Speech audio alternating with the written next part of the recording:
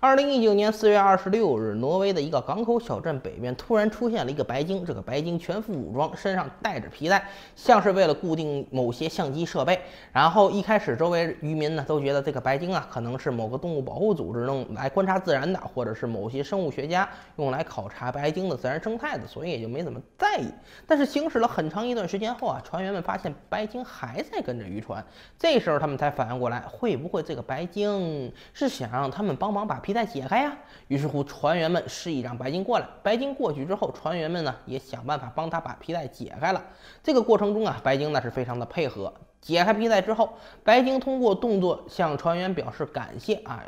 在知道这个消息之后，一些海洋生物学家呢也是赶到现场。根据他们的调查认为，这个白鲸啊明显是受过一定训练的，而且了解人类的一些习惯。然后解下的皮带上面呢也没有任何设备，只是一个运动相机的固定底座。关键是皮带扣上还写着圣彼得堡设备这么一行字。就这样，白鲸加训练加圣彼得堡加摄像头这几个关键词连在一起 ，CNN 第一时间跳出来表示，这绝对是俄罗斯海军出于军事目的训练的动物间谍，然后疯狂声讨俄罗斯不人道。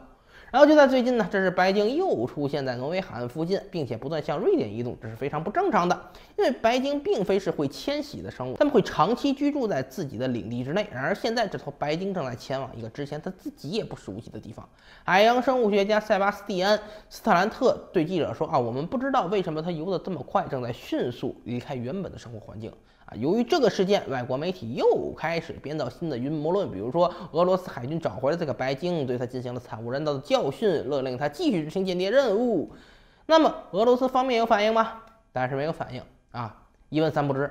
我也觉得这个事情啊，大概和俄罗斯关系不大，毕竟我觉得应该不会有人蠢到在间谍设备上留下自个儿大名的啊。至于 CNN 抹黑俄罗斯的姿势，它为什么那么熟练？原因也很简单，因为通过残忍手段训练动物作为间谍，为自家海军提供便利的，其实啊，就是美国海军自己。冷战时期，美国训练出了一支专门的海豚特工队。这种战斗海豚并不像游戏里面那样使用高科技武器，它们的主要作用就是给美国海军当消耗品。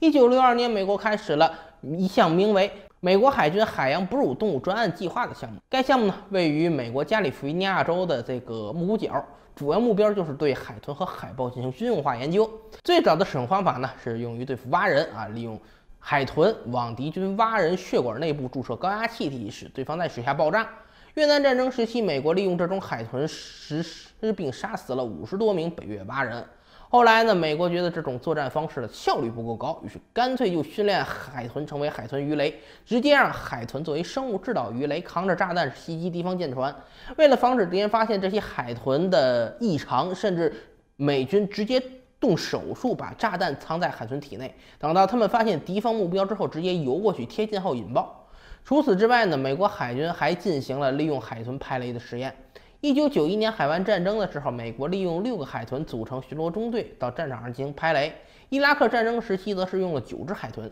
一开始事情还挺顺利，但是后来发生了一件意外，就是说有一个美国的运输船因为未知原因爆炸。就在大家都调查的时候，第2天他们就找着了事故原因。2个负责拍雷的海豚士兵竟然又拖着一个水雷往美国海军的舰队游去，看来上一个也是那么炸的。美国海军被这突如其来的一幕吓得是亡魂大冒，直接抄起武器反击啊！针对这一行为，美国海军决定按照军法条例认定2个海豚是战场叛变，当着所有海豚的面判处枪决。这个海豚、白鲸这些动物有着不亚于人类的智商，美国海军对海豚做这么残忍的事情，只能说太过分了。这里我们再联系一下前面的白鲸白鲸哺乳动物加训练加摄像头加故意写着圣彼得堡的设备，以及白鲸本身想要逃离绑着运动相机的皮带，我觉得与其你说是俄罗斯海军干的，倒不如说是有着更加残忍前科的美国海军干的。